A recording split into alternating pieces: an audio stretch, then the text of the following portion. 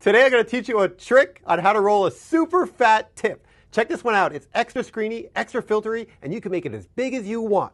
Now come here and check it out. What we do is we use raw gum tips. I'm just going to use 4, but again, you can make it as big as you want by adding on as many as you want.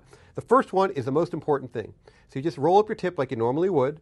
Now this one, because I call it the plug, we're going to roll it a little bit tighter because it's going to be our center core. So we just roll it up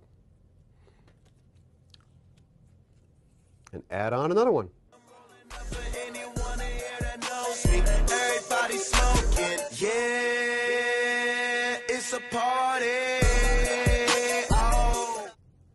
All right, I'm going to stop here, but you get the point. Actually, you know what the point is? The real point is to get the party started and keep shit out of your teeth.